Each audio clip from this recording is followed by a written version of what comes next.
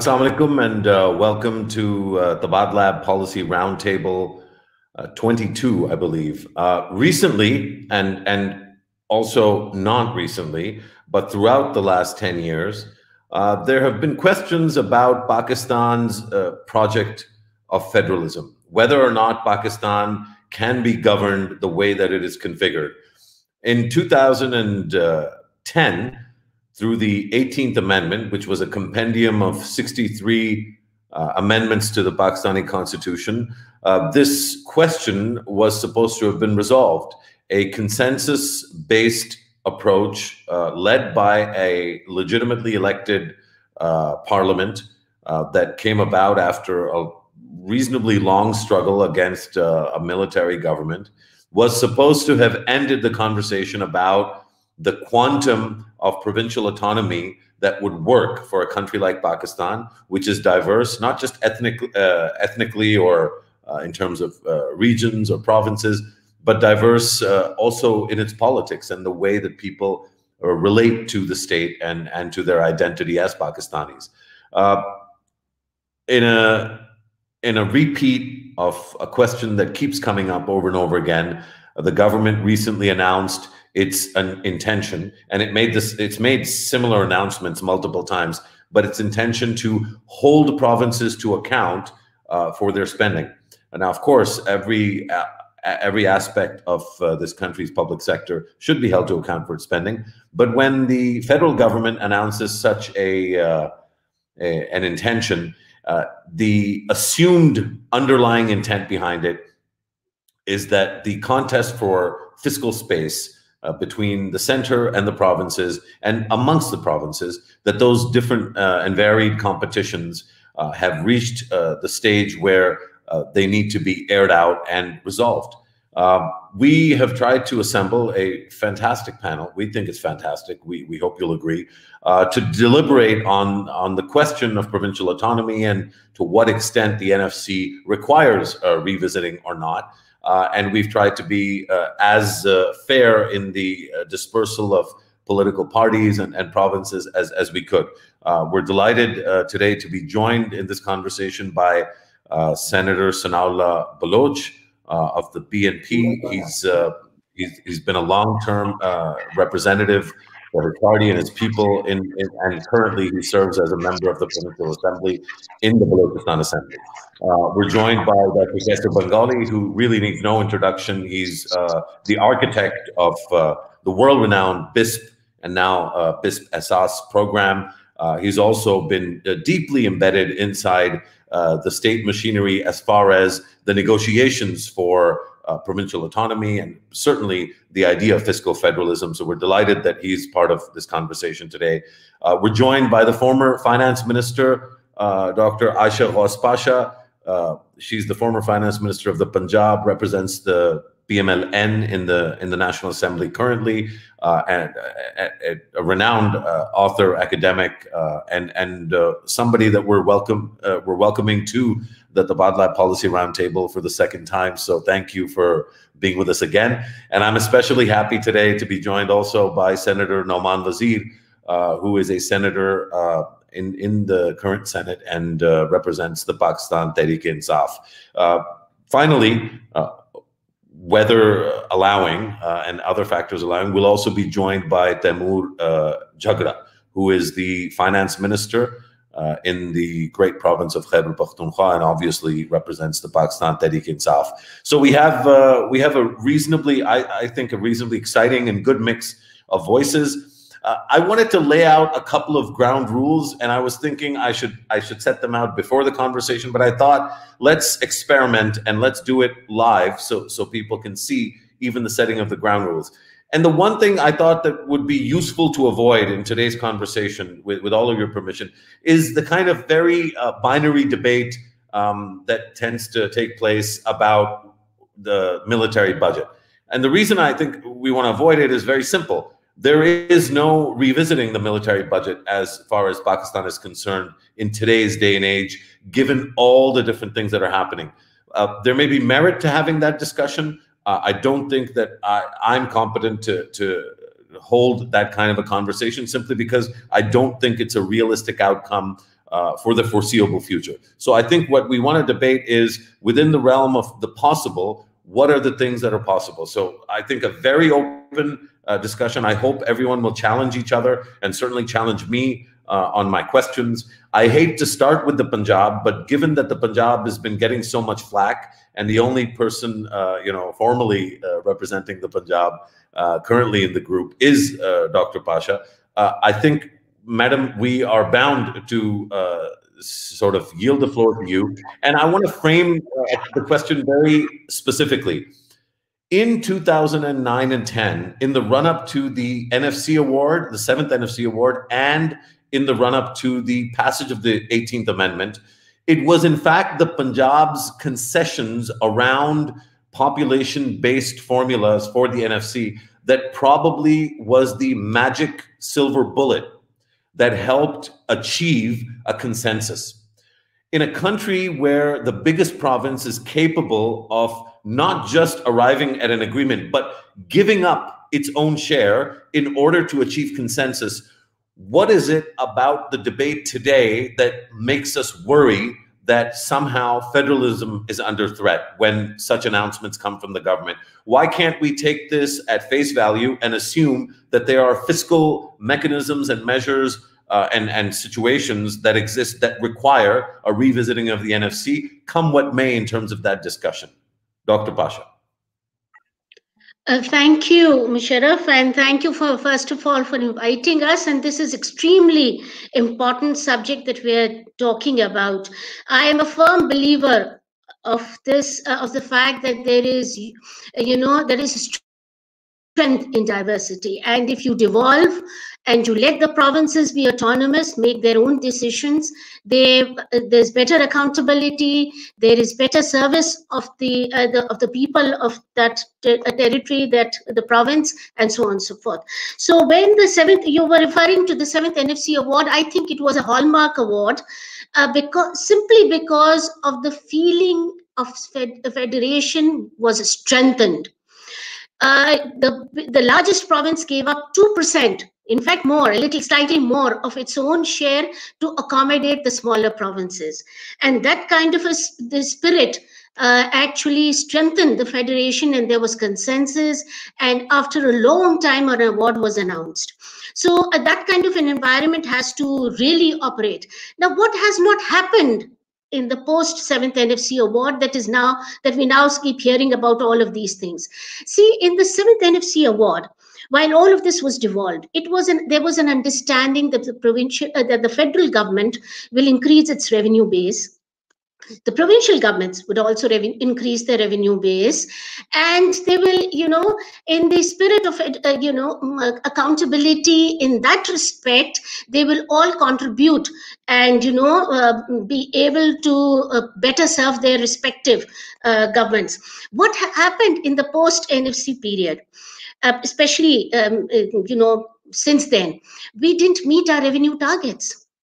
So federal government is crunched with a shortage of resources.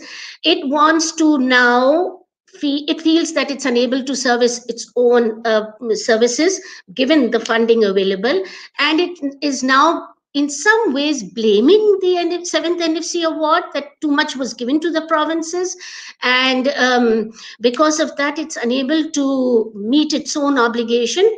This is a very wrong premise. It's factually not correct. Had the award continued, the previous award before the 7th NFC, and revenue transfers had continued, even then the budget deficit that the current federal government is carrying would be there. Less than 1/3, in fact, close to 1/4 of the budget is maybe attributed to higher transfers to provinces. The remaining of it would have existed even then. So this is a wrong thinking on the part of federal government. They are focusing on wrong issues. I think what we need to focus as a federating unit is that how do we increase the pie? The question here is of increasing the size of the pie and not questioning the share of respective governments in that pie. This is what is happening, and this has to change. in the spirit of further strengthening the federation and moving forward. I'm very clear in my mind that we are focusing on the wrong issues. The question here is not of sharing of the pie that should be questioned. The question should be, how should the pie size be increased? We're not focusing on the right thing. The federal government has to think through it. The provincial governments have to play their own role. And that is the way forward in strengthening the federation and letting it move forward. Very clearly in my mind. No, that is really clear. I think it's also a start, sort of, it lays the ground for this conversation in kind of very stark terms. Excuse me. Senator Wazir, I want to bring this to you, given that, Dr. Saiba has clearly stated that the issue here is not really an issue of what share each of the provinces should have or what share the government should have, the central government, the federal government should have, but really it's a question of the failure to raise revenue. Now, you obviously, having a business background and understanding the kind of burden that businesses face, you also understand that, given the population, the large share of the population that is young and not wealthy, in fact, poor, there are very few options for the federal government to raise revenue. Some people might say that it's actually the responsibility of the provinces to also raise revenue. How do you deal with this question of essentially the absence of fiscal capacity in Pakistan's system? This is really a question, to my mind, about fiscal capacity. Where do you stand on this, Senator Nauman Wazir? Okay, thank you very much. Thank you. Dr. Aisha has her opinion about increasing the pie. I agree with her. The pie size has to be increased at the federal level. At the province level, all CAPRAs, that is the provincial revenue authorities, they have had a tremendous increase in their revenue. Like in KPK, we this year collected 17 billion, which is about 70% increase in revenue for the provincial this thing. Having said that, the provinces charge basically on services. They don't charge on goods. Services under the 18th Amendment is part of the province. Now, as far as the provincial revenue collections is concerned, I think in the 18th Amendment, the biggest advantage is to the province of Sindh. Most of the services, like we have a total amount of 240 billion which is generated on services. 108 billion in Punjab, about 106 or 107 billion in Sindh. Now, what Sindh is revenue generating over there is not actually for Sindh. It is for whole of the country. Most of the banking services or the service industries head offices are located in Sindh. So the Sindh government takes the pie of the rest of the provinces and keeps it with themselves, which is, I think, is wrong, which has to be looked into it. If the services generated is for a particular, because of a particular province, then that particular province should get the share into it. Now, and then it should be all pulled down and disputed according to the NFC Award amongst all of the provinces. The services, total services generated in the country. So I basically want to look back and look into it that the 18th Amendment, the most advantage that any province got was Sindh, and at the disadvantage was all three other provinces, whether it is Punjab, KPK, and Balochistan to a very large extent. Now, another issue that I would like to raise right over here is the subsidies that the federal government is giving, whether it is on the power sector, which is a lifeline subsidy, which we give to the low segment of our society. Power subsidies are all picked up by the federal government. The wheat subsidies are picked up by the federal government. The sugar subsidy is on export is 50% distributed amongst the provinces. So why should all these other subsidies be distributed amongst the provinces? And why should the federal government keep it all to themselves? Third and final point, what I say right at this moment is the losses the state-owned enterprises are generating. It's about 1,300 billion losses. It comes down to about 500-600 billion after some making money. But why a industry or a service located in a province, where it's generating employment, why should the federal government pick up all 100% of that losses? Why should the provinces take a part of that? So my views are like Pakistan Steel Mill or any such thing say in Sindh. Why should the federal government pick up all it? The first offer should be made to the Sindh government that if you want to take our steel mill or other such entities, state-owned enterprises, the province where it's located should have the right to take that over. And if they don't take it over, then it should be given to a change of manager, and first choice should be first right of rejection should be with the employees of that organization, and then it should be privatized or change of management, like Habib Bank change of management. So these issues where federal government is picking up the burden of the provinces on state-owned enterprises, they have to be looked into it. Services are very serious. Now, what is happening in services? You know what Sindh government has started, Sindh people in Sindh have started doing? Manufacturing, they have converted into tolling industry, where they say we're not manufacturing, we are buying raw material from party A, manufacturing party A, and giving it back to finished product to party A. We are just tolling, and they term it as service. And the Sindh government is taking all that service. So what would happen? The revenue of the FDR would start dropping. And because of services, the revenue of the provinces would start increasing. And the biggest loser would be KPK, Balochistan, and to some extent, Punjab and Sindh won't be that much a loser. Sindh will be a gainer in that thing. So these are issues that have to be looked into it and addressed. And that's why we say it's not only the 18th Amendment. The 18th Amendment, this part of the 18th Amendment is a big loss to KPK and Balochistan. So we have to really look into it.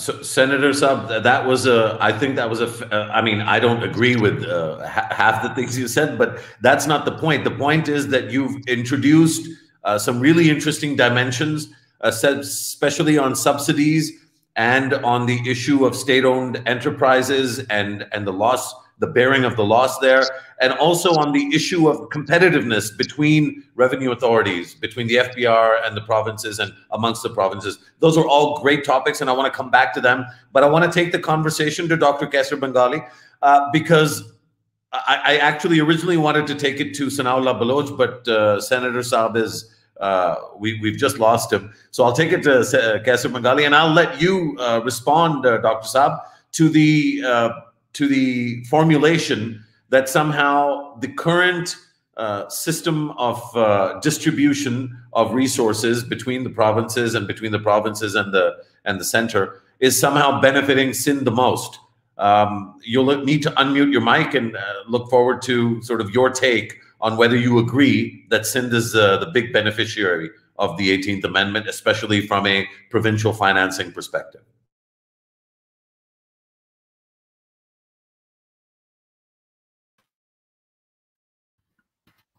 Dr. Bengali, that question was for you.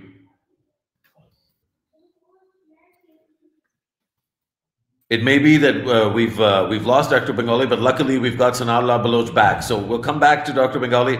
Sanaullah Sahab, the Senator Nauman Wazir Khattak just mentioned and talked about the biggest beneficiaries of, well, now we've lost Sanaullah as well. So this is an interesting. Dr. Saab, can you hear me? And did you hear my question? I can hear you, but can you please repeat your question? Very quickly, my question was, Senator Nauman Wazir says that Sindh is the big beneficiary of the 18th Amendment from a provincial financing perspective. Some may argue with that. I would, but I'd love to hear your take on whether Sindh is indeed the beneficiary, and what was the thinking? Given your own involvement over the years, what was Sindh's position? What was Sindh trying to accomplish in having things play out the way that they have?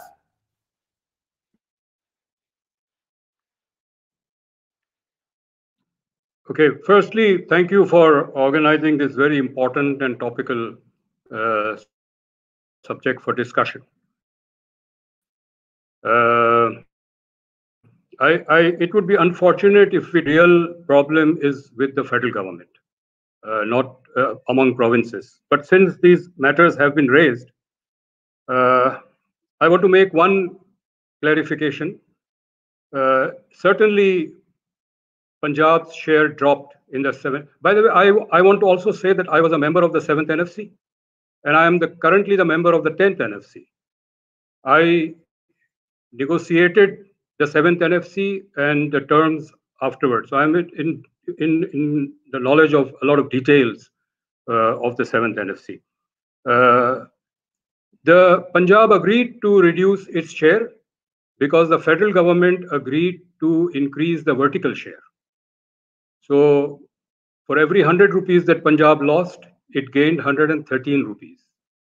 So while we certainly laud Punjab and all the other provinces for a very gracious attitude during the NFC and the 5 months that we were negotiating, and Dr. Aisha was part of the Punjab team at that time, although she was not representing Punjab.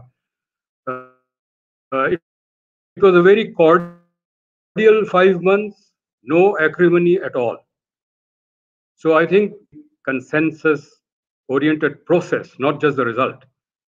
The points that have been raised by Senator Noman Wazir, I think there are several factual errors. That placing GST services,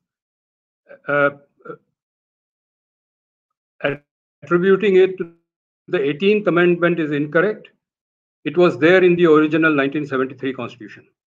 The center had usurped provincial rights, which the 7th NFC gave it back. It is not part of the 18th Amendment. The other is that Sindh is benefiting, and he gave the example of the banking industry.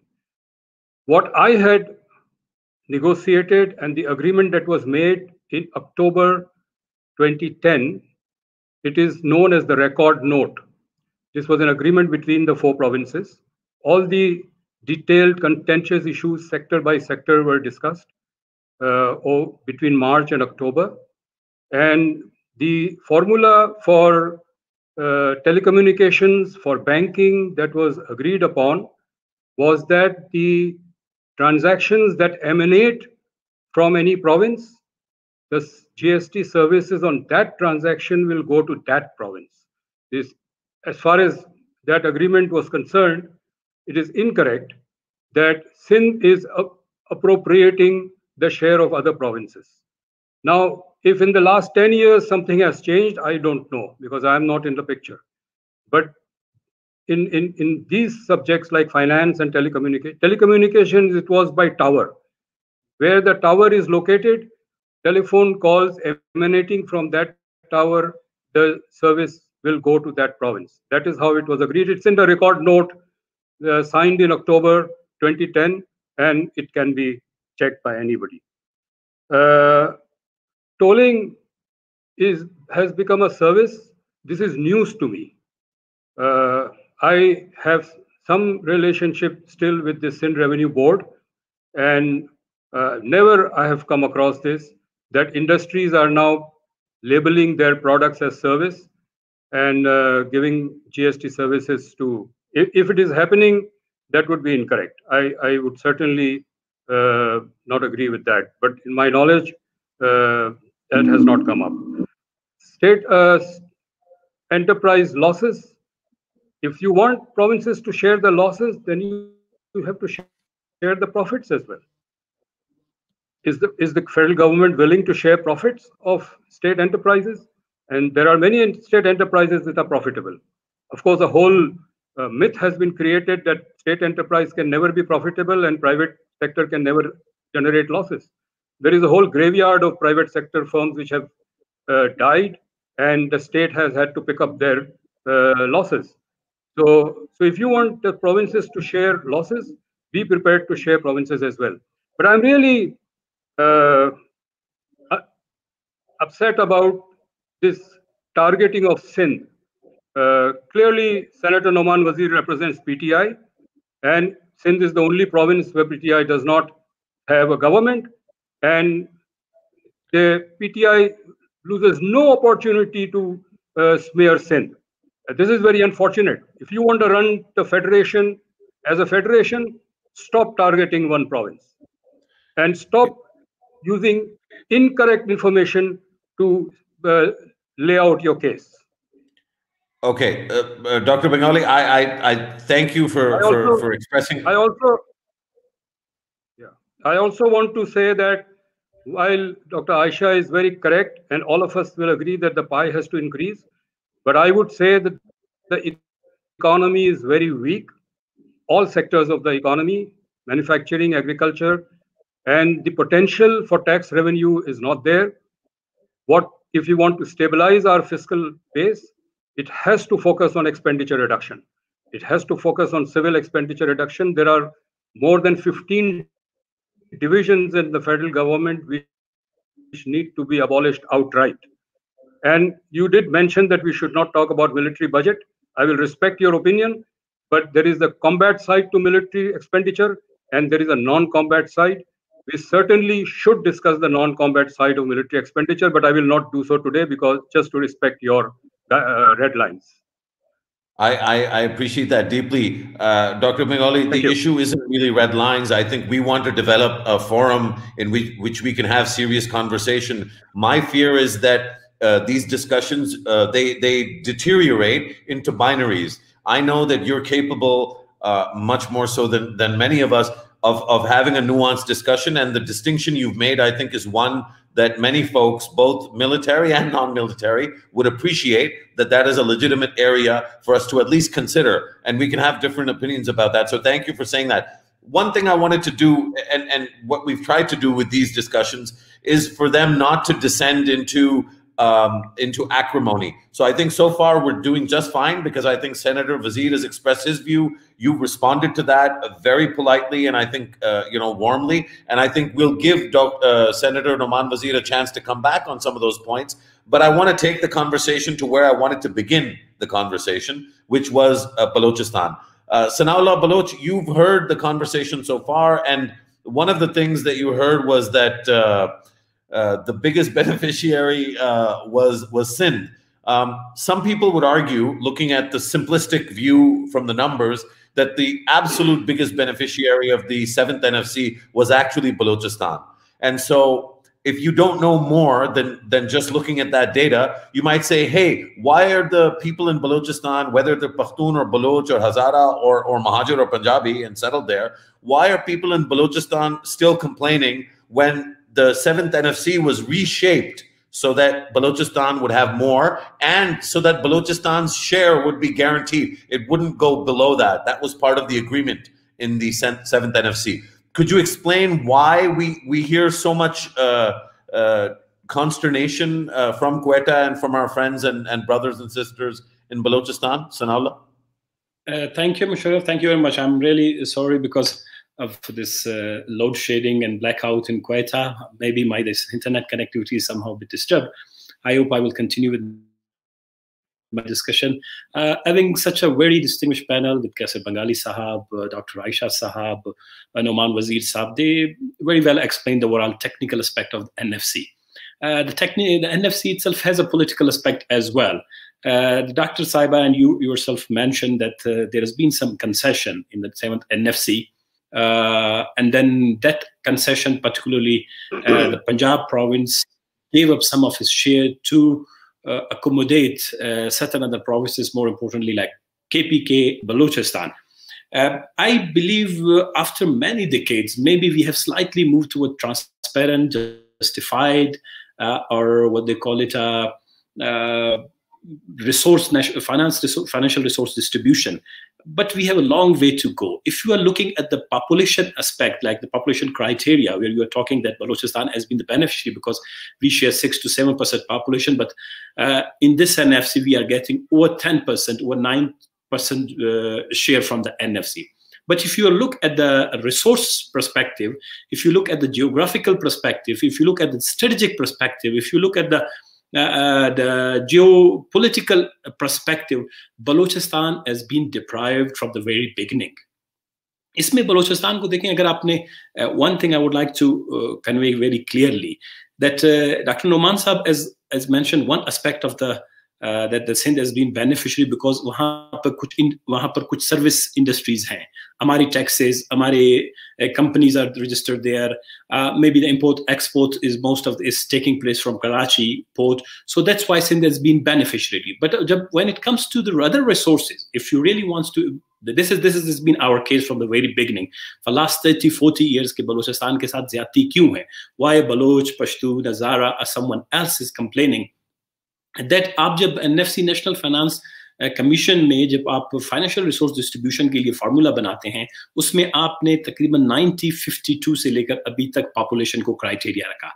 And in this NFC definitely population is the major criteria, और ये दुनिया की किसी भी federation में नहीं है. Since we are talking NFC in the federalism context, in the federation context, तो उसमें आप किसी भी दुनिया के फेडरल जो है स्ट्रक्चर में जाएं, population is not the criteria.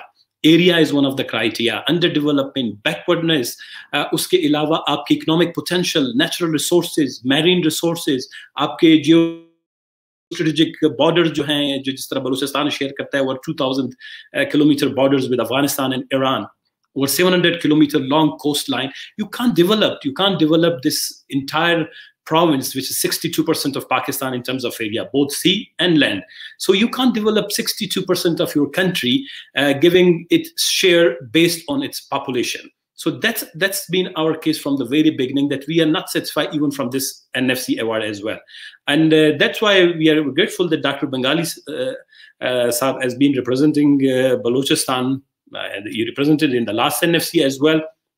And in this assembly, like, we have adopted a resolution clearly that a new criteria must be included if you wanted to justify it, transparent, equitable share of financial resources, that we have to include certain other criteria as well.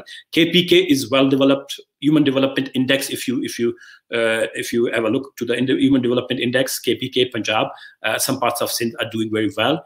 The Multi-Dimensional Poverty Index 2016 of the Planning Commission and UNDP indicates that over 76% population in Balochistan lives below poverty line.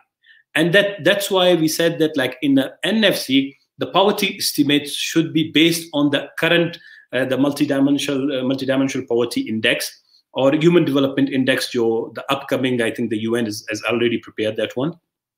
And in addition to that, our marine resources, our economic potential, or NFC se atke dekhen ji, NFC is one aspect. Like in last 5 years, 52 billion investment landed to Pakistan in terms of CPEC. So if you exactly see, like in the NFC, we have received certain amount and we are only able to pay some salaries and try to, what they call it, to just simply continue with our normal life. We cannot have a very strong visionary development plan because we don't have resources, we don't have money. But in terms of development, last 5 years, 5,000 billion or 5,000 billion, agar aap 52 billion ko multiply kare, or 5,000 to 6,000 billions landed in different South Pakistan. Where these developments have been, what they call it, planned, kahan pe plan kiye gaye, kahan pe inko implement kiya gaya. So, including with NFC, when it comes to isko bhi dekha jaye. If some provinces have been deprived from the Planning Commission policies, programs, unke benefits se, so they have to be accommodated in upcoming NFC.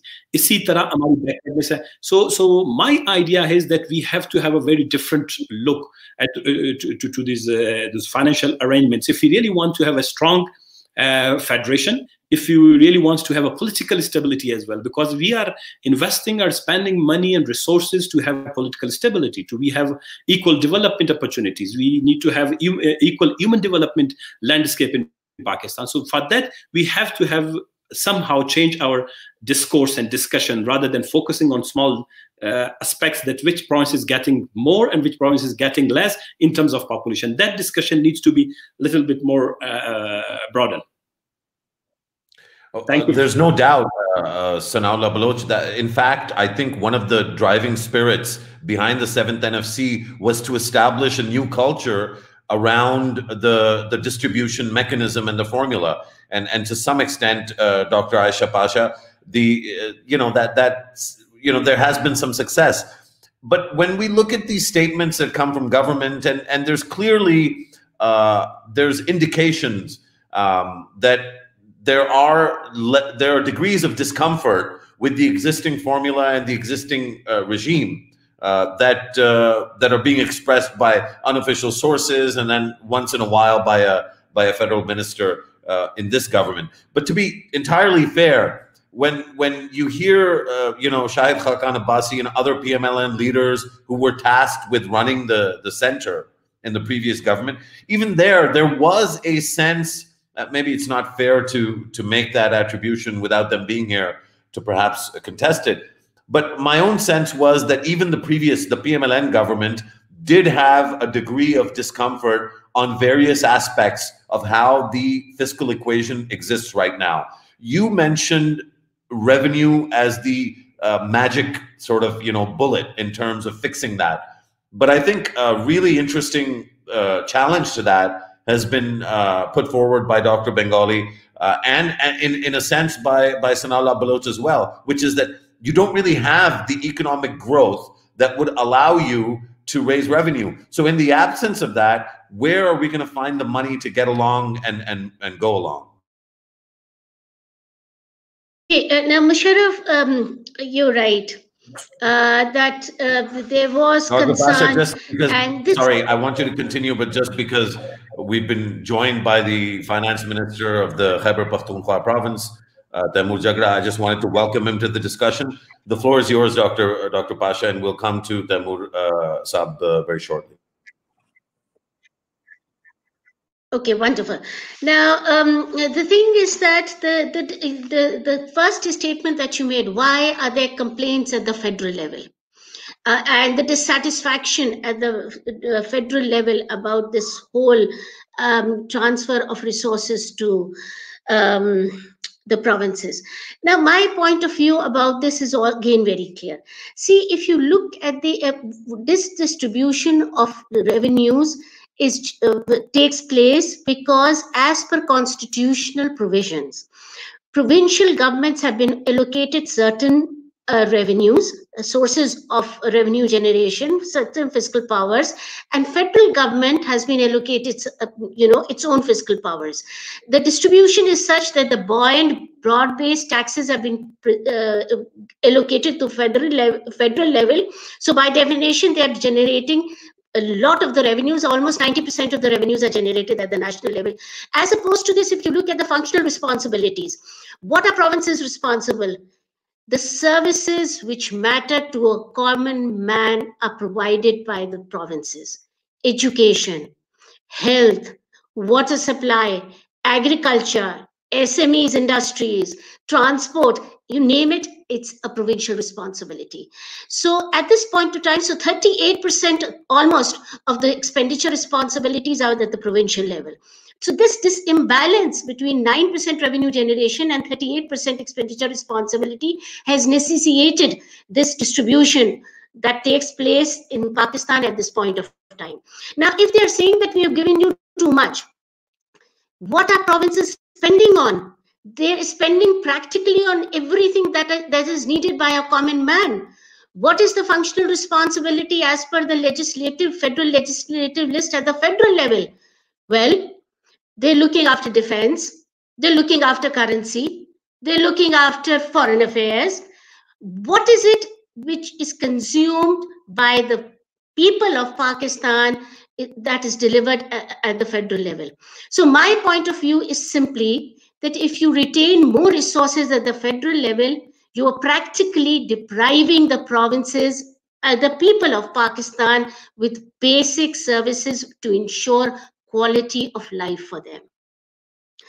So it is very important that the 7th NFC was a milestone because it did address this, recognize this. I remember very clearly that as Punjab, we presented a development framework, and we indicated to them that the revenues that you're giving to the provinces are not enough to provide the services constitutionally the provinces are supposed to provide. You need to give us more revenues.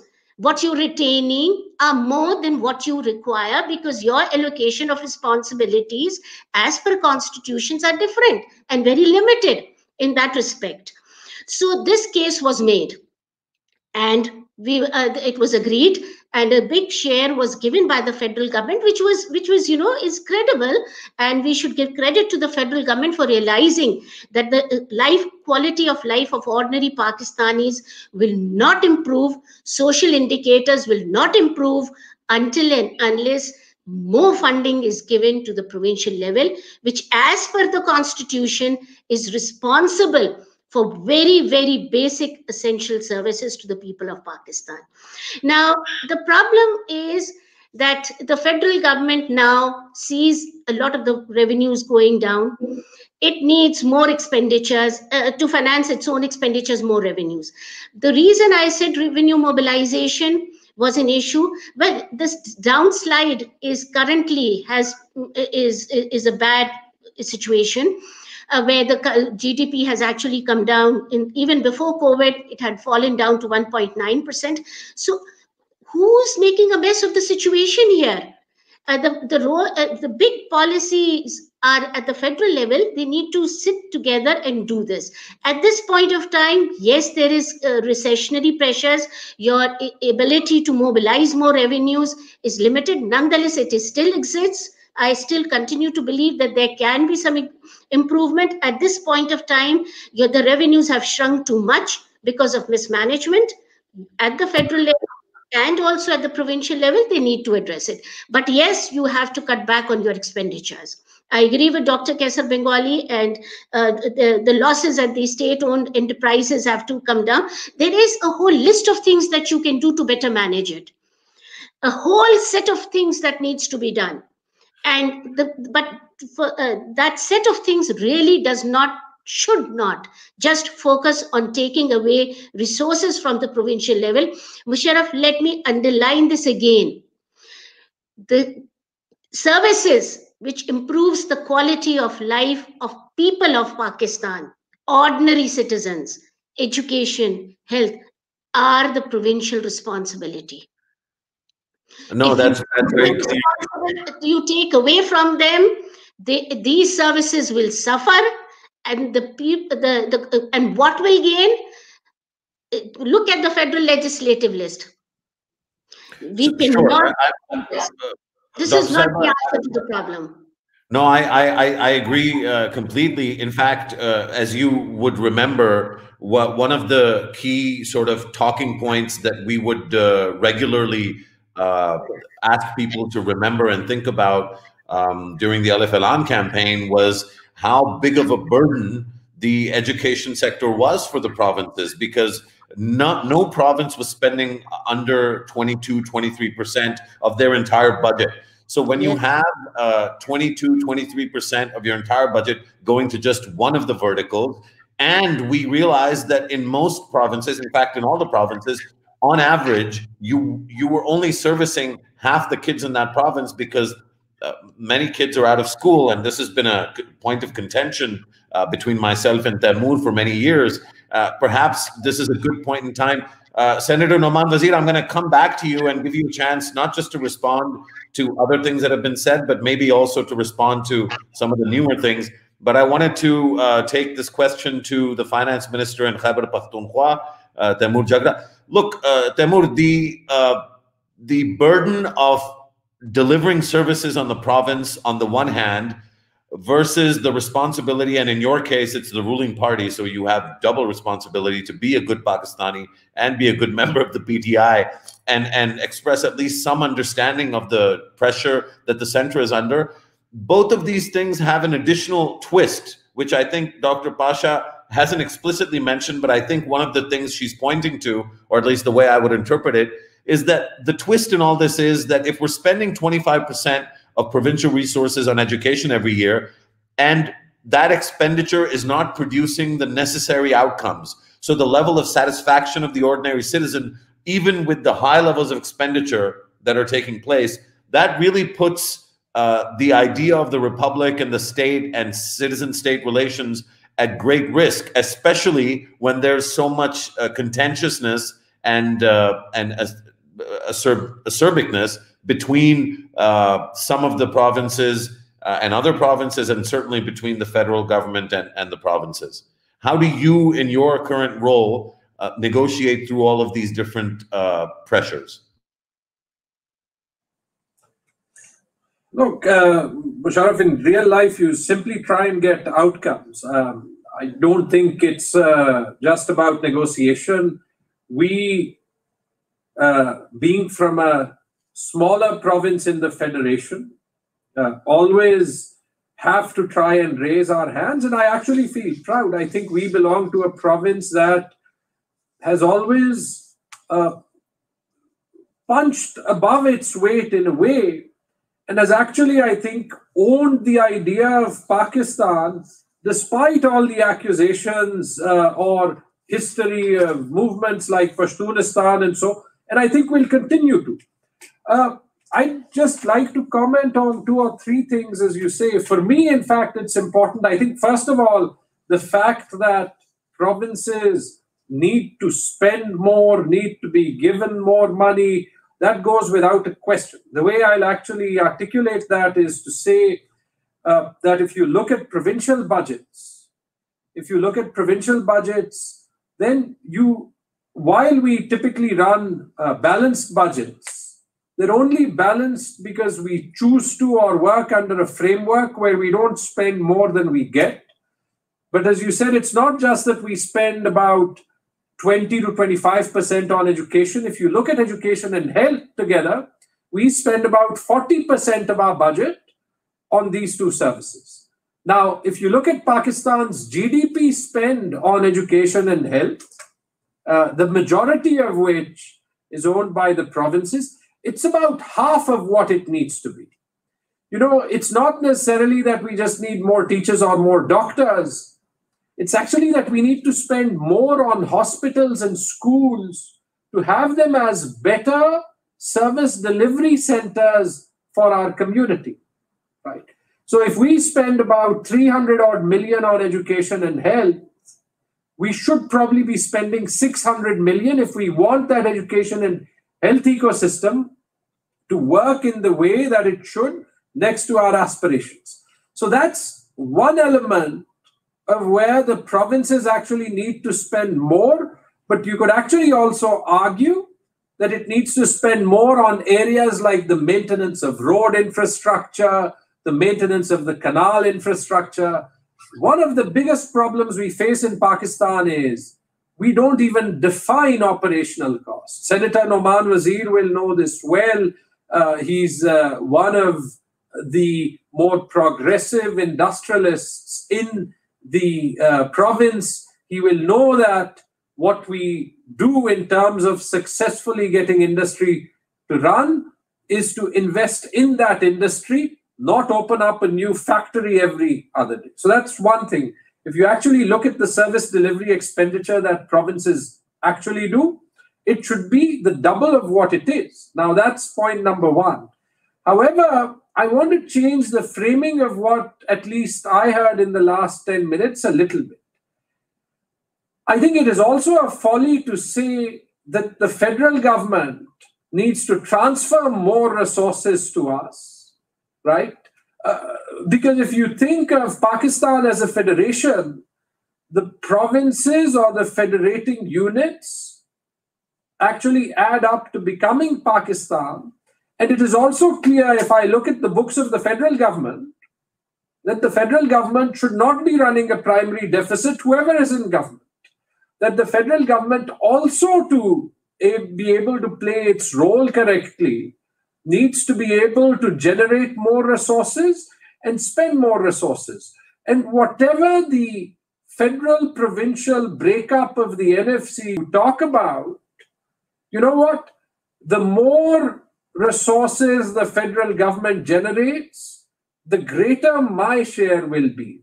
And that's the one thing that I've struggled with in the traditional federal provincial debate on the NFC is it seems to be who should take a greater share of the pie. Whereas I think we need to change the rules of the game, and this is particularly important because the next NFC is likely to come up soon. The actual question needs to be, how can we have a larger pie and work together to have a larger pie, a larger resource base, right? And that means two things.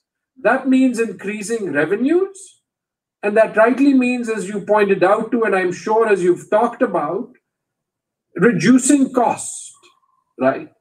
And we can only do that if we work together, right? And that is what will actually free up the fiscal space that this country needs for the 6 or 7% sustainable economic growth. It's one thing in the 7th NFC to transfer resources to the provinces, absolutely correctly. But what has to happen after that, and doesn't happen over the next 8 or 9 years, is that the resource base of the country needs to increase to a point where that resource transfer becomes sustainable. And I don't just look at that as the job of the federal government. I look at that as our joint responsibility. In fact, I'm a big proponent of, saying if 58% of the revenues of the FBR go to the provinces, why isn't there very clear provincial representation and co-ownership of the FBR? Because by revenue distribution, we're more than a 50% stakeholder in what the FBR actually collects. But in the zero-sum game that we create in Pakistan, we tend to draw these hard lines. The FBR money is collected by the center. It's the money of the center. No, it's not. 58% of that money comes to me and Sindh and Punjab and Balochistan.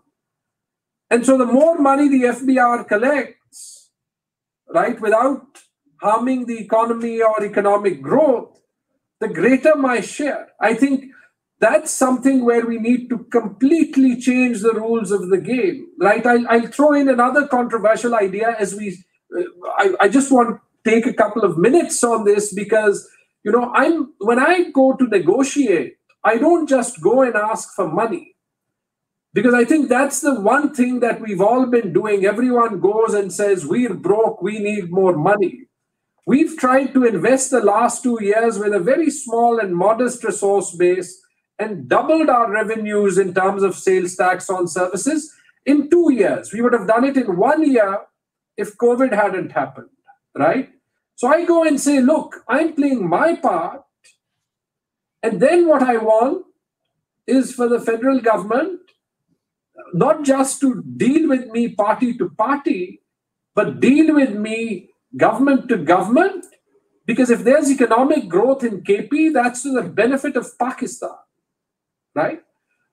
In that, take, for example, agriculture tax, right? I don't see why we shouldn't consider an option where, although agriculture tax is a provincial tax, like some other taxes, there are taxes that the province collects on behalf of the federal government, and there are taxes that the federal government or the FBR collects on behalf of the provinces, right? I think Pakistan must be one of the few countries where income tax is segmented in this way, so that rightly, a lot of potential large landowners in this country do not pay agriculture income tax in the way that they should, because it's fragmented, and you hear all these stories of people hiding income under the guise of agricultural income, because I'm, as the province, meant to collect that, but I don't actually have the data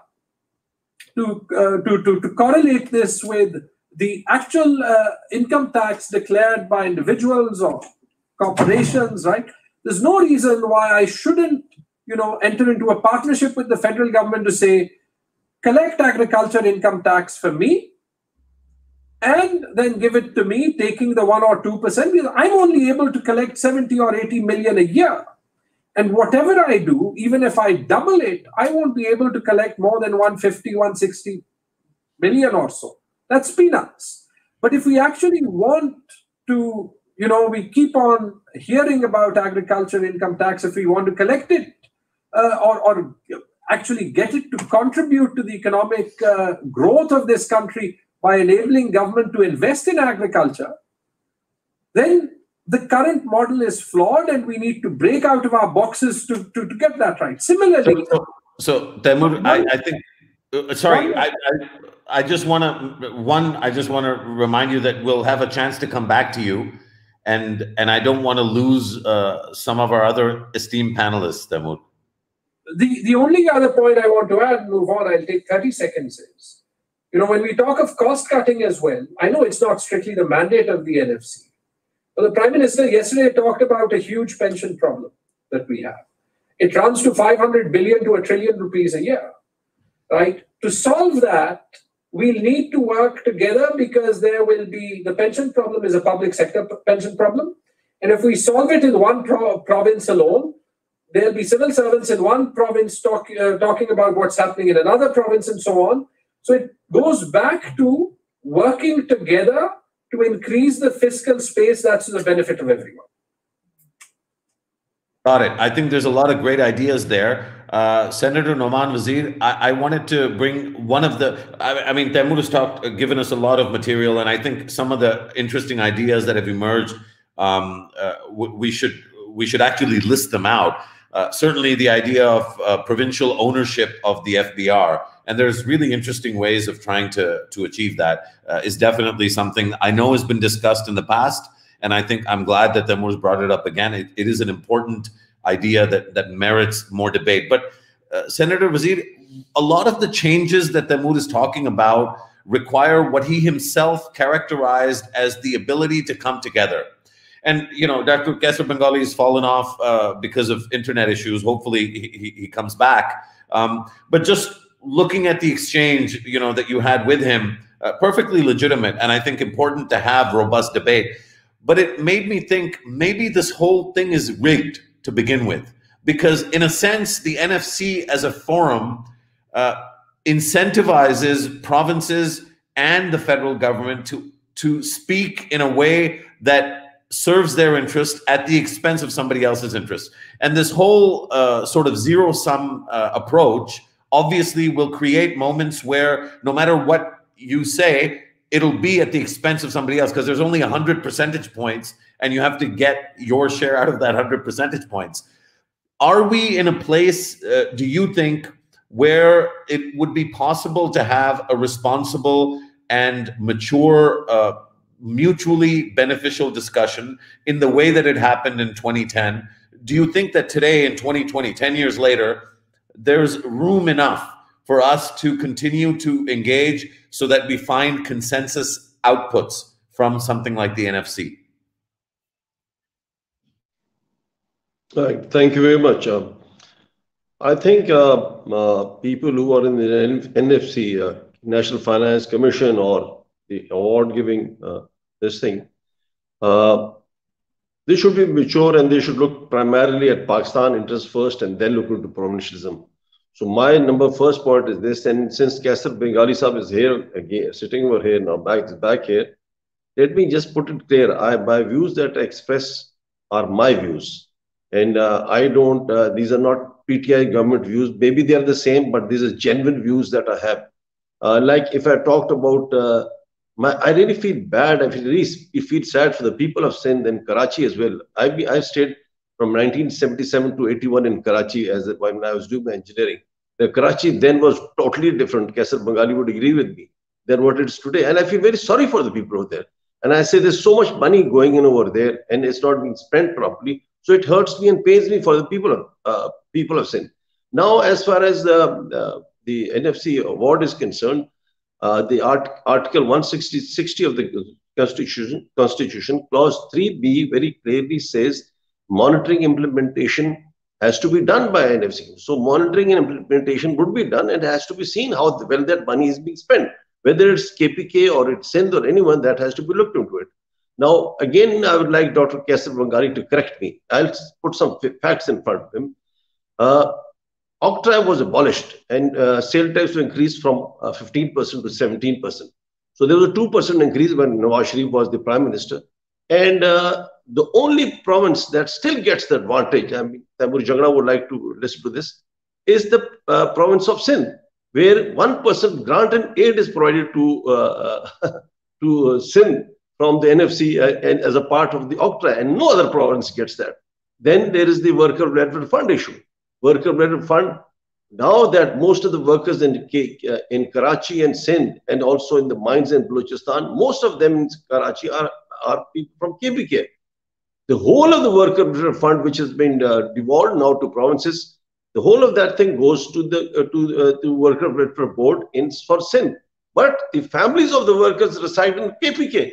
So why shouldn't KPK get that part? So this issue has to be looked into, be sorted out.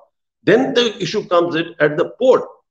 All imports which are being made, all imports are charged port charges, which rightly enough, we should pay the port charges. But then the Sindh government charges us 1.3% cess at the port from all imports done for all provinces. Now, all imports for Punjab or Balochistan or KPK, this 1.3% has to come to that particular province. Sindh cannot retain that thing. Like in net hydel, KG and Qazi formula was written off, and we had a capping of 6 billion. Actually, if we have KG and Qazi formula, it is on the bus bar at Mardan that we have to pay the charges, the difference between the total charges in Pakistan, the rate in Pakistan which NTDC is buying, and what is being supplied at the bus bar at Mardan. That difference is the electricity payment, that hydel payment that has to be made to KPK, which we never got. So there are a number of issues which has to be looked into. Private sector losses. That means I asked Dr. Kaisar Bengani, tell me one case in Pakistan where private sector like US and other countries, the losses have been picked up by the government. Never. Always the losses, state-owned enterprises are passed on to me, the taxpayer, all of you sitting over here as taxpayer. So, and as Dr. Kaisar Bengani rightly said, that if profits, right, profits should be shared with the state-owned enterprises, with the province, but also the losses that are taking place, which is about 500-600 billion every year, that has to be picked up by the province, and federal government cannot keep the burden of these losses that we are taking. We have to sort this thing out. Transport up country, transport originating from Karachi, coming to Punjab, to KPK, the service charges are being charged at Karachi. Why shouldn't the transport which is coming to Punjab or KPK, why shouldn't it be service charges be charged from given to that particular province? So such things like things which are, all these issues have to be, look, we have to really put the facts down in front. And I think we all are ready to, I mean, we're all mature enough to listen to each other's views. And then after putting the facts down, coming to a conclusion, which is the interest of Pakistan, number one, and then secondary, the interest of the province as well. This is what our approach should be. Thank you, Senator Wazir. I wonder if Dr. Bengali is still with us. I know that he's having some connectivity issues, and I think we've lost him again. We'll let him reconnect, because I think it's important for him to have a chance to respond. I mean, I have some views that are very different from Senator Nauman Wazir's, but I will forego the temptation to jump in. Sanallah Baloch, let me ask you what I was going to ask Kaisar Bengali. Look, if I listen to this conversation as a kind of a, I just came into the conversation and I see the exchange between Nauman Wazir and Kaisar Bengali, one of the thoughts I might have is, hey, this is, or as I said before, this is rigged. There is no other way this conversation will go except the kind of point, counterpoint, counterpoint, point. So it becomes a tennis match. And I think he's right. I think everyone in this panel is mature enough to be able to hear criticism and even things that they may not believe to be true and respond to it. All of that is possible. But from a formula perspective, unless there is leadership and a commitment to reaching consensus, aren't all of these fora going to end up sort of ruining the idea of federalism rather than consolidating it? Sanallah Baloch, you need to unmute before you speak, sir.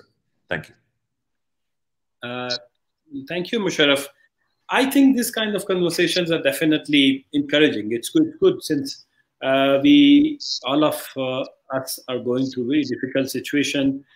Financial crunch is not only affecting the federal government, but at the lower level, the provincial level, we are facing directly the overall burden in terms of providing public service to our citizens, whether it's health, education, our infrastructure, human resource development, even economic development. When, like our colleague Dr. Aisha Sahiba mentioned, कि अगर जब आपके पास resources ही नहीं, तो you mentioned rightly that कि हमारे पास when we don't have resources, how we are going to be able to provide even some revenue to the federal government.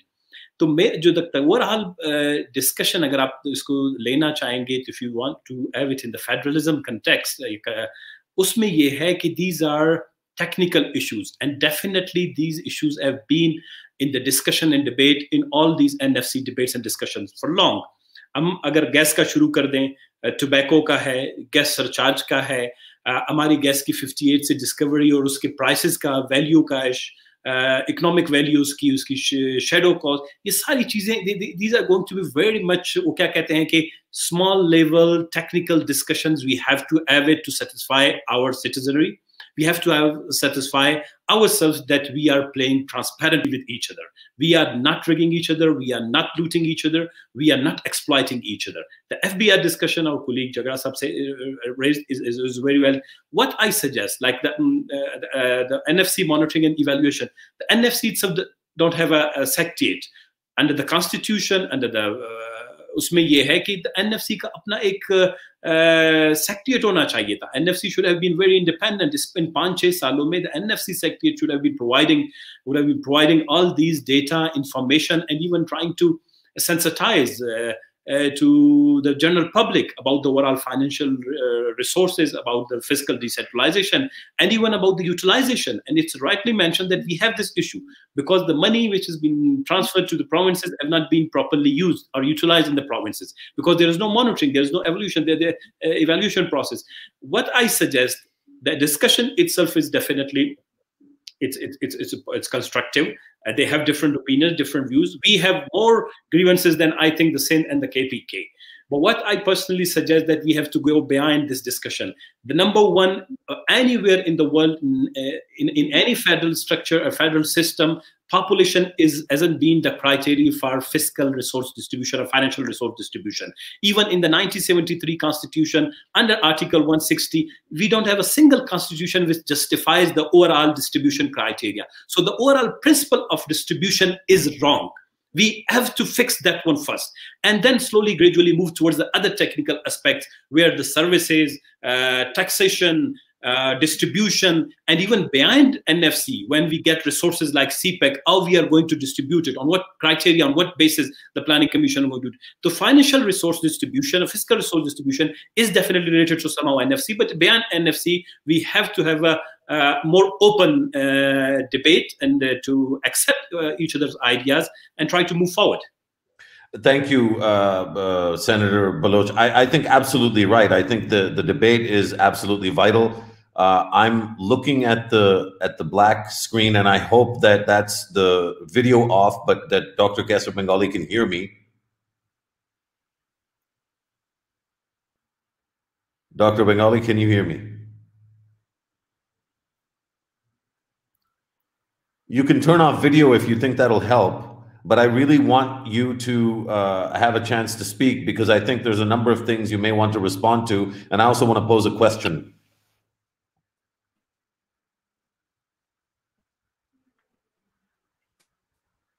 We'll give Dr. Bengali another shot at reconnecting, perhaps. Let me take this back to Dr. Aisha Ghaus Pasha. Again, having done this for the Punjab, and Punjab being the biggest province, with the caveat that was made earlier, formulatically, what is the change that you think this requires, if any? Or do you think that national leadership, especially from the large parties, needs to essentially get over whatever extreme views it has and actually sit down and sort some of these things out? Because in an environment of extreme political polarization, which I think we have right now in this country, the idea that the NFC can reach any kind of consensus seems like a fantasy. And really one of the reasons why we wanted to have this discussion and to have it with this group was to demonstrate that actually it is possible to respectfully engage across party lines for the sake of, and it's not even for the sake of Pakistan in the way that perhaps Senator Noman Wazir meant. I mean, I think that Pakistan will have different viewpoints, including people from provinces who say, no, my province first. Now, I may not agree with that, but because they're a Pakistani citizen, I have to be okay with hearing what they have to say. Do you think, what is the solution, Dr. Aisha Ghaus Pasha? We actually have made, why haven't we've had an NFC award every 5 years, which the Constitution requires? Simply because we've made NFC negotiations a political thing. The problem is that, unlike India, if I can quote you the example, they've had very systematically NFCs. Why? Because there's a proper NFC secretariat. It's a technical matter. Which revenue, how much, which province, which subnational government should have what revenues should be determined by fiscal need assessment. We have unfortunately not had that kind of technical support. We really don't know. This point that is being made, that population is too much of a criteria, too much weightage has been given to it. It's a wrong criteria. Well, how do you measure fiscal assessment, fiscal needs of a province? It's measured, population is used as a proxy because you do not have a proper measure of the fiscal need of the province. It has to be done technically, and in the absence of it, this is we do it through population. It has to be that it has to be made a technical subject one. Given the polarization that exists, I don't think there can be consensus. Given this approach, you versus me, there can be no consensus. There has to be a kind of environment in which the federating units sit. They try and resolve their issues. There are solutions that can be brought forward. I strongly believe that. I can give you a list of 5 or 6 things that needs to be done. But this government, at this point of time, the way they're going, that I'm going to monitor you. Where are you spending your funds? Sin, what are you doing with your funds? No, this is not the environment in which we should be operating. Is this the way we run federations? And if the provinces turn around and ask the federal government, are you using efficiently your resources? Federal government will not have much to say. See, these kinds of accusations anyone can live in. If this accusation is because current expenditures, you think provinces are spending too much, too rapidly, the federal and provincial current expenditures are growing at the same level. The federal government's tax revenue growth is half of that of the provinces. So this kind of an approach will take them nowhere. What you need to do is the federating units should sit and they should say that, listen, this thing has to be resolved. I think the way forward is the major change that has to take place in the distribution formula took place in the 7th NFC Award. Now what we need to do is to just update the criteria. The criteria that we had based on population is fine. You need to update it. In fact, what I would tend to think is that given the fact that the population census at this point of time, the new population census has come forward, the new weightage has to be now changed. If you look at poverty, if you look at revenue collection, all of that, if you update the criteria, there will be some change. And I have done some initial calculations. From my initial calculations, it seems that there'll be a 4% difference in the share of the provinces. Punjab will be losing up to 4%. Other provinces will be slightly gaining. That needs to be updated. That would suffice. The other very strong point that I want to make very clearly is that the terms of reference given to this new NFC, which is being debated in the 10th NFC also, is that provinces should really pick up some of the inefficiencies at the federal level is a bad way forward. If you are not managing your debt properly, why should the provinces pay for it?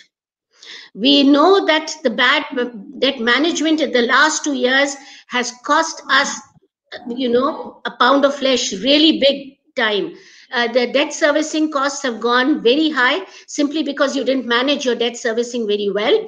You overdid too much too quickly, and that was bad debt management. Similarly, how is it the province's responsibility? You not let the provinces pay for the inefficiencies at the federal level. It will create moral hazard problems. What I'm saying is that you implement the 18th Amendment. Let the provinces take care of all that is devolved to them. They will ask them to do a good job of that. You take care of your own mess. because you're making a big mess at the federal level, pay for it yourself. One. Second, the revenue mobilization. At this point of time, the provincial over since 2010-11 to 2019-20, the annual growth rate of provincial taxes is 20%. Of federal taxes is only 10%. Do a better job. That's the second point. The third point is that please use your resources better. A rupee saved is like a rupee earned. That point was made earlier also. Both the federal and the provincial governments need to do it. I'm not saying the provinces need to do it, definitely, but I'm definitely not saying that the federal government is doing a better job. Because if you look at their cost per unit and their efficiency of expendings, with the throw forward that we see at the federal level, there are big question marks there also. Please do not. Sorry, just because in the interest of making sure that we get Dr. Kaisar Bengali and Taimur and their views in, I want to ask you one question kind of on a positive note. Would you agree with the FBR, the provincial ownership in the FBR that was proposed by Taimur Jagra? I just want to see if we can find some convergence between PTI and PMLN. Yes, see there is this merit, but you know what? One other suggestion that can be put forward is that Sindh has said that sales tax on goods should be devolved, because devolution of sales tax on services has done wonders. Provinces have done a fantastic job compared to the federal government, so it needs to be devolved. My point of view is that this breaking up of sales tax between services and goods has messed up things badly. There are a lot of distortions being created. There is some talk of uniting them, having one tax collecting agency with provincial governments and federal governments sitting together on it, so that sales tax on goods and services can be merged with all federating units sitting on it is a good idea. I think the time for national institutions of that nature actually is overdue in Pakistan anyway. Dr. Kaisar Bengali, I hope we'll be able to hear you, and I hope you've been able to hear us. But the floor is yours. There's a number of things that Senator Noman Wazir said that I'm sure you want to respond to, and I also want you to comment on some of the things that Sanaullah and Dr. Ghaus Pasha spoke of. Thank you, Musharraf. I don't want to respond to Senator Wazir. All his statements are factually.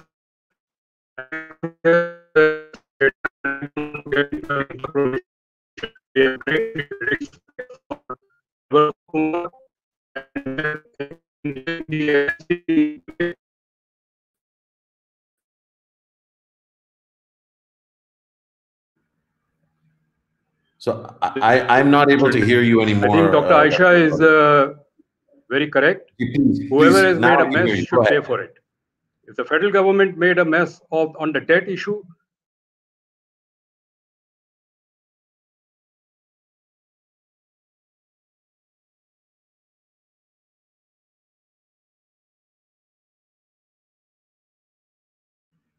go ahead, Dr. Bengali. We can hear you. We could hear you.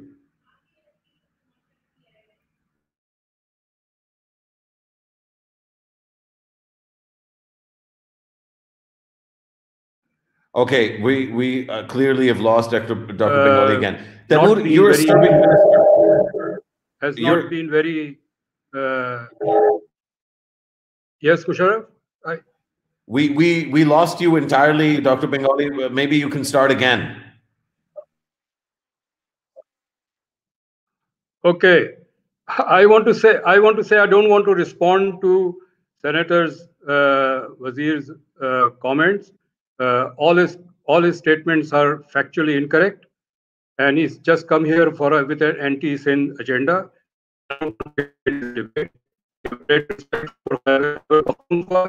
And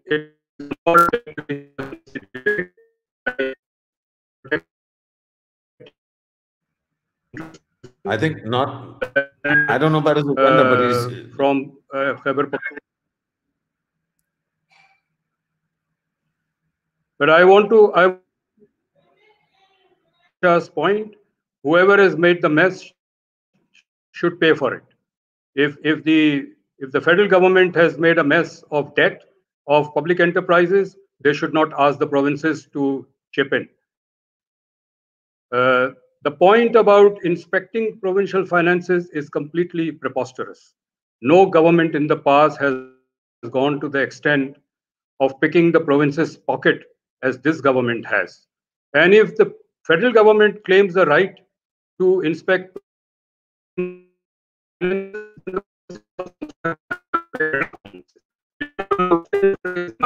the provinces to chip in. So this is a two-way street.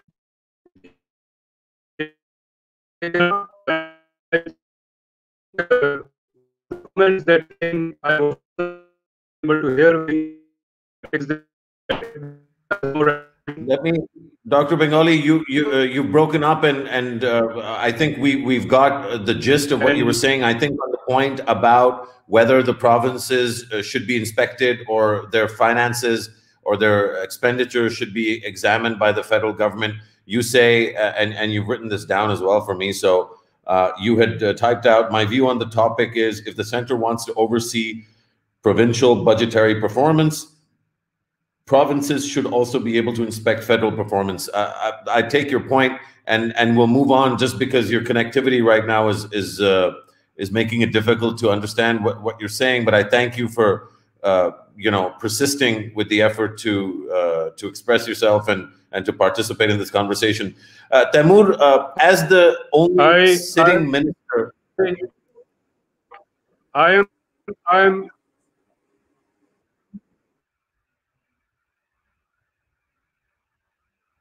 Taimur is the only sitting minister in this conversation. You are clearly or must clearly be involved in these dynamics as we speak. How again? I tried to get you to comment on how you find equilibrium between the various pushes and pulls that you're experiencing, and you've already spoken about the limited appetite for innovative or out-of-box solutions, but having witnessed the exchange that you have and being involved as I'm sure you are in your own negotiations for your province, is there a need to revisit the modality itself, the NFC modality, or as I had suggested earlier, is this really a matter for leadership to own more robustly and to force through a better culture in terms of getting along and creating a consensus, even after we have difficult conversation? No, I think there is, and I think there will be the appetite to revisit it. It depends on those of us who will sit in the forum. And I know that's what the Prime Minister will support. Every difficult issue that we've talked to him on, he keeps on talking about a win-win, right? The problems, Musharraf, that we face when we go to Islamabad are not of the party. When we talk of the lack of appetite for out-of-the-box solutions, it's institutional rather than party-based, right? Remember that the actual day-to-day work of government is run by an administrative system that's in vogue for 70 years, that is led and includes some fantastic individuals, but that has a culture of its own, regardless of the party in power, right? And it's our job to try and challenge how this country works.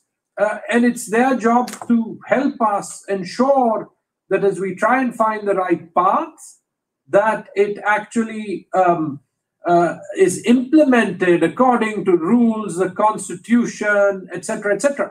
And there are big steps. I don't think you can blame the political leadership for the lack of innovative appetite. You just saw yesterday the Prime Minister signing performance agreements with 40 ministries, right? That's the sort of thing that we need to learn from in the provinces. And when we make something innovative, such as the universal health insurance scheme, I'm proud to say that the federal government picks it up from us and starts to replicate it across. I do think, Senator Noman Wazir is someone that I've worked with and that I have the utmost respect for. And therefore, I must say, if we get to this point where, I feel compelled to almost defend his views to a point, we have even within the party the right to disagree with each other. But it's unhelpful when someone says, Senator Noman Wazir or someone from PTI has come with an anti-Sindh agenda. You know, we sit here in KP and we look at the PTI government gave Karachi the largest ever package that it's got.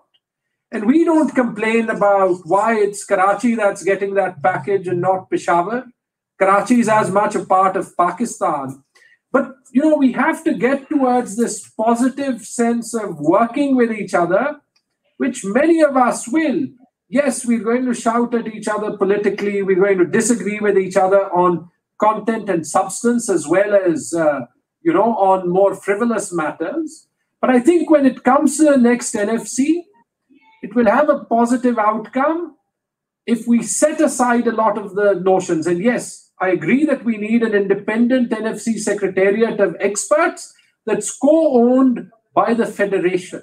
That means the federal government and the provinces.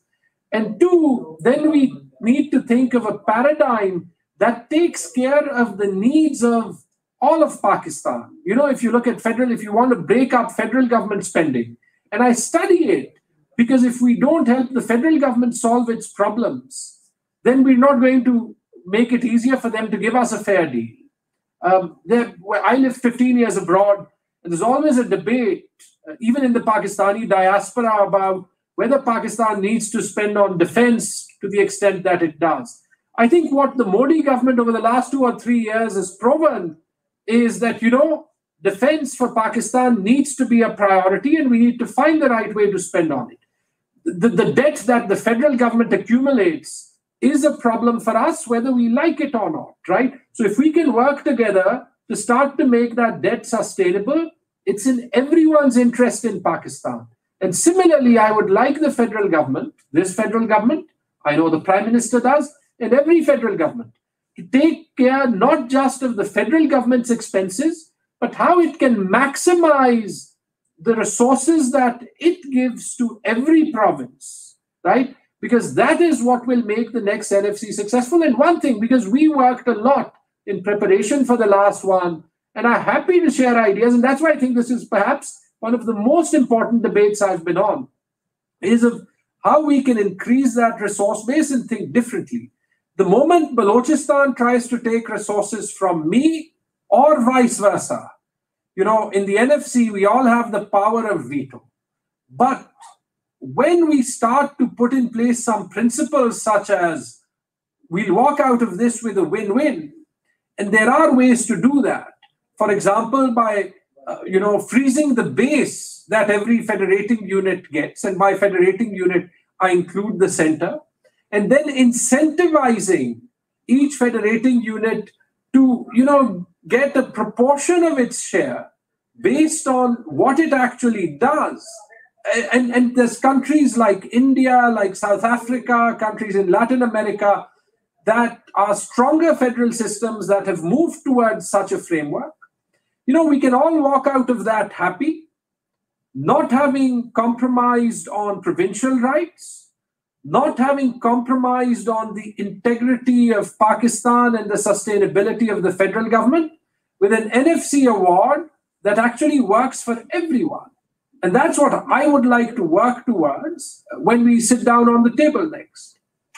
I thank you for that, Taimur, because I was just listing out the points of agreement, despite, you know, the disagreement. And to be fair to Dr. Bengali, again, it's unfair because, you know, he hasn't been able to really express himself because of connectivity issues. But, you know, given his vast experience with both the 7th NFC and the and NFCs after that, I certainly think he has fully has the capacity to basically hear you know, difficult messages, but also to respond to them. And I think this, I agree with Senator Wazir and with Sanaullah Baloch. You know, I think that it's good that we have the expression of maybe stark disagreement. I don't think that there's an anti-Sindh agenda, but I do understand why many people in Sindh feel that this government in particular has not been as friendly as they would like. Having said that, one of the questions we got was from Sufyan Jabbar, and I want to read that out. He says, why is the central government doing expenditure into areas which are now a provincial responsibility, like transport? Why is the center financing Karachi public transport, but not Peshawar BRT? So that would go to your point, Taimur, about the way in which Karachi has been treated. But again, I'm sure that people in Sindh will have a response. We are up for time, but I wanted to do two things. One, I wanted to read out a few questions and give whoever wants to respond to them the opportunity to respond, if you are okay with us going over time. And the second thing, and I'll do this again at the end, but I'm excited about this. In this conversation, we have 4 key areas of consensus that I wanted all of you to note. Number one, everybody agrees that more revenue is an absolute, unavoidable, and urgent necessity. 2, that Taimur's idea about the co-ownership of the FBR, including by the provinces, is a good idea and needs to be explored further. 3, that there does need to be an NFC secretariat, and so hopefully the federal government and the provinces will work on this and establish one. And 3, that the revisiting of the formula, as Sanaullah Baloch mentioned and as Aisha Ghaus Pasha agreed, that revisiting the formula is an urgent necessity because we have new data, including the census. So we do have multiple areas of consensus. I want to end on reading out a few questions. And again, as I said, give people the opportunity to respond to them. One of the questions we have here well, these are comments, but again, please do respond to them. Somebody called Crazy Fool 786, I'm sure he's not a fool, says government must become automated and algorithmized, send the bureaucrats packing and become hyper lean. The citizen of 2030 just needs an app to access government services. Maybe one of you wants to respond to that really quick.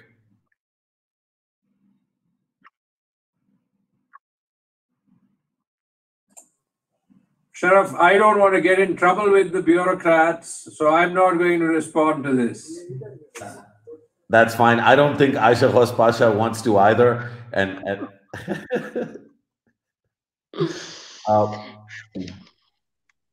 go ahead, madam. Musharraf, can I comment? Yes. Musharraf, can I comment on it? Yes, of course. If Dr. Saiba doesn't have anything to say, then we'll come to you, Senator Naman Wazir. Actually, let him go ahead first, and I will come in later because he's volunteering. Go ahead. Senator. Well, let me tell you my views about it is that we blame politicians all across the world if something goes wrong. We had this program on the British TV, Yes Minister program, where they always have the minister saying something and the bureaucrat would come in and with all his experience and knowledge, he would guide the minister. In Pakistan, the problem is our bureaucracy. We have a DMG officer who's supposed to be an assistant commissioner, a commissioner. He's going to be secretary health one day. The next day he's going to be secretary energy, secretary power. I'm sorry, you can't have it like this. You have to have particular fields. You have to be expert. This is not that age you have to be a general purpose officer. So bureaucracy has to be professional. They have to have their own cadres, whether it's health, finance. Can you believe it? Who's the CFO of Pakistan? CFO of Pakistan is Secretary of Finance. He's a DMG officer. You have an ordinary corporate sector. Taimur Jagra is sitting over here. He's from the corporate sector. You never have a CFO who's not a chartered accountant. In Pakistan, Pakistan never had a CFO who is a professional. So bureaucracy has to be professional. They have to guide the politicians, and then the country moves forward. Doc Saiba, you'll need to unmute.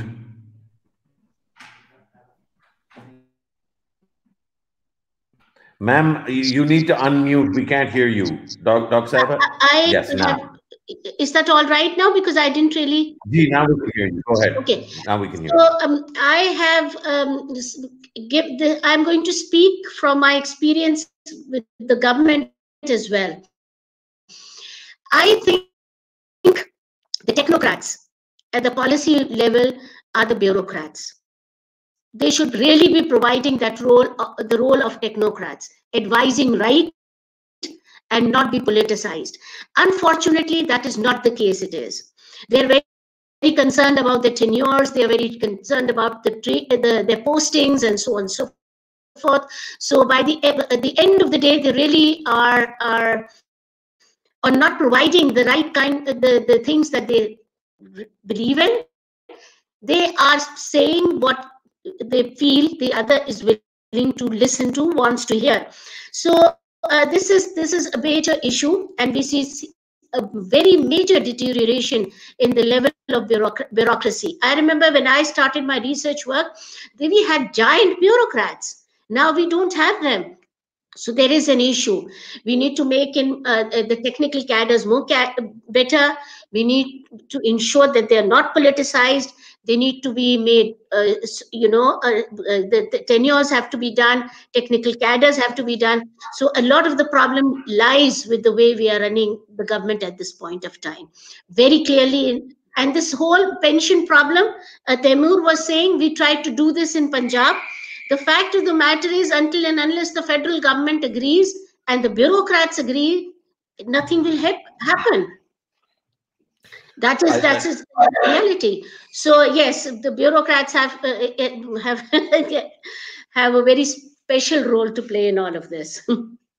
Well, I'm delighted that I've watched people from different parties, in this conversation, smile at each other. I'm also happy that there's been stark disagreement. It's the spirit of democracy. And again, in fairness to Dr. Kaisab Bengali, he's just typed in another point. I think he's seconding what Dr. Aisha Ghaus Pasha said. He says the federal government has made a mess of debt management and state enterprises, and they should bear the responsibility. If I make a mess, why should someone else pay for it? I think on that note, I will once again reiterate with all our experts and August members of the roundtable today. With your permission, I'll reiterate that we've identified 4 areas of consensus. There doesn't seem to be any appetite for dismantling federalism in Pakistan, nor fiscal federalism. There is an appetite. In fact, there's a clear need for dramatically increasing revenue, co-ownership of the FBR between the provinces and the federal government, the establishment and the staffing of an NFC secretariat that is technically robust and can do what needs to be done in the interim between NFCs, and finally the revisiting of the formula and making sure that we're not just looking at population, but we're building in the concerns of remote areas, underserved areas, and provinces, in particular Balochistan. I hope I've done justice to the conversation with that summary. I don't think the disagreements merit a rehashing. I'm extremely grateful to Dr. Kaisab Bengali, to Sanaullah Baloch, to Taimur Jagra, to Dr. Aisha Ghaus Pasha, and to Senator Noman Wazir Khattak for joining us.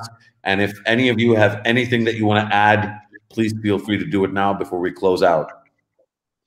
Can I make a point, Musharraf? Just a very quick one.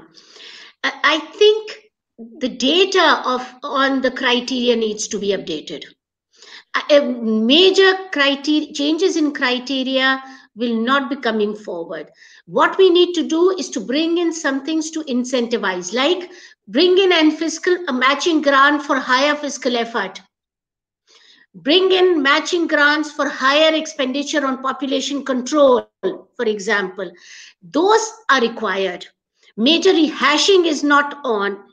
Updating of data and incentivizing it so that it can move forward. That is, I think, the important part.